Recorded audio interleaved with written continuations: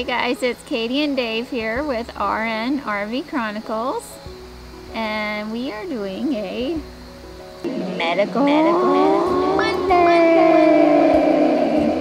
We're going to do it together today.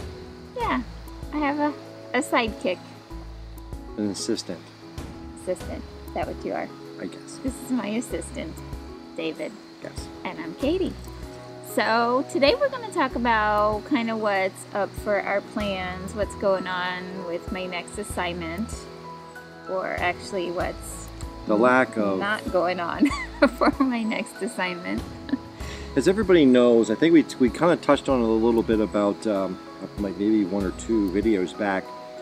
Travel nursing is actually becoming very what's the word I want to use?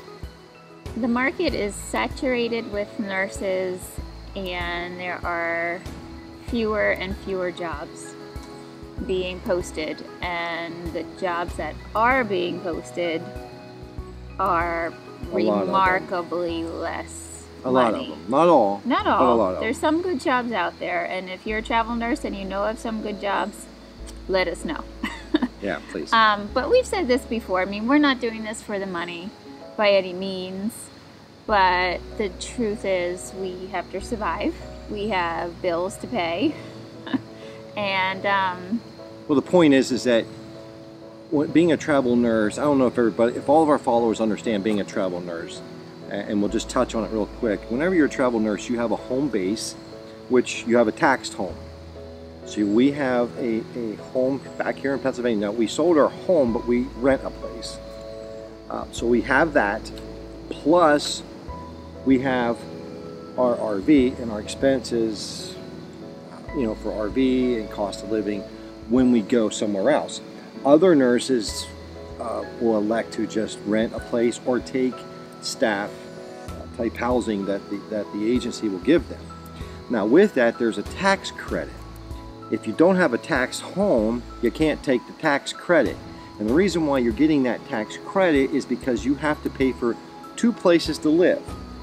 The issue now is that the paid wages are so low that staff nursing is making more than if Katie would travel to a specific place and have to pay for 2 homes to help the hospital out.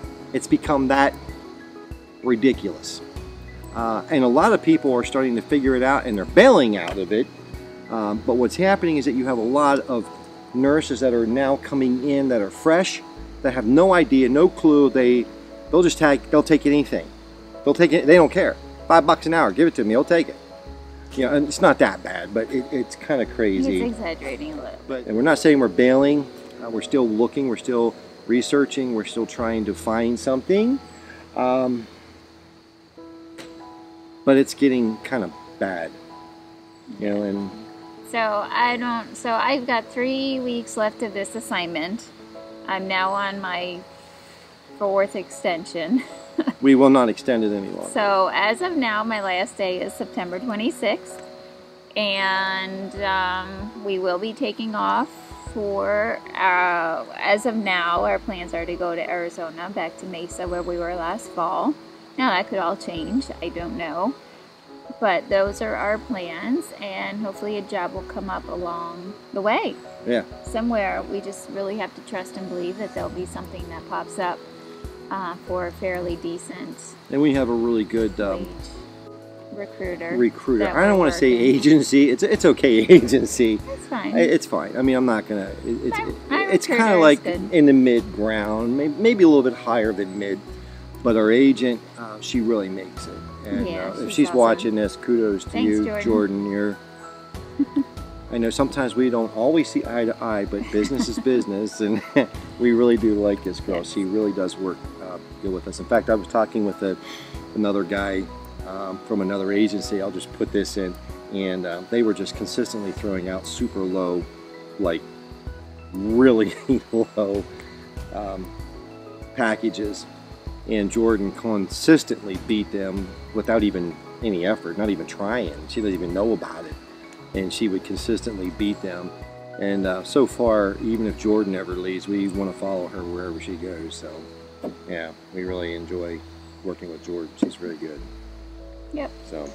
So that's kind of where we're at. We know it's kind of boring right now. I mean, really, we're kind of up in the air on kind of like what to do, because it's really, we just don't know where to go right now. Yeah, and I'm thinking about, I've been lately on another subject, starting school for my NP. Yeah. I'm strongly considering family nurse practitioner, and I've been researching it, talking to the PADDY Wagon, who's a really great source of information. If you haven't talked to Patrick at the PADDY Wagon about nursing, we'll put a link to his channel in the description. Check him out. He's awesome. He's a great guy. So he's given me some good pointers, and I need to continue to do my research. I'm kind of at a dilemma. There are days I go to work and I love my job and I love my patients and I love what I do, and then there are days that I go that I can't stand my job and I just want to get out of it altogether. And I know probably everybody at every job has those kind of days where they're like, get me out of this place. But I'm, you know, just thinking, I don't want to do bedside nursing forever. I don't want to do travel nursing forever. So I'm trying to come up with a more long-term plan. And nurse practitioner seems to be a good way to go. Now I just need to get myself motivated to get it started, because I know if I don't get started I won't get done. So I am trying to get motivated to get started, but also it kind of puts a wrench in travel nursing, because once I get my NP I can't really travel anymore, at least not in the beginning of my practice. So I don't know. We'll figure it out. I'm just kind of up in the air. So if anybody has any suggestions or advice or any experience with going from bedside nursing to NP, let me know how your journey went, and give me any advice that you might have. So appreciate that. That's basically all we got today. Yeah. And thanks for joining us. Yeah, and if anybody has anything that they want to, you know, comment and share with us to help us kind of figure out what to do and just, you know, where to go. I mean, we've been trying, I think, I'm sorry, I'm going back to our beginning, but if we want to follow the weather, but that may not be possible this winter. It's starting to get cold here. I mean, we're in Pennsylvania, and I've had my sweatshirt on all day, and it's cold, but it's kind of a nice cold. It's just an autumn chill, like crisp autumn day, which is nice. But yeah, and the other thing about following the weather is kind of hard, because you're going to places where a lot of people want to go. You know, the sunny places in the winter time. So everybody's trying to get there. And although I know there are some few of you, maybe more than I think, that actually like the winter and want to go to the snow places. I know travel nurses do that as well, but yeah. We actually have a fly fisherman coming up. The creek right behind us here. We have this really nice creek that runs right behind our rig here, and he's back here doing some fly fishing, so maybe I'll get a little shot of him if he doesn't mind being on YouTube. Anyways, and that's pretty much it. So that's it for now. Thanks for watching. Like, subscribe, share, and comment. Bye for now. Bye for now.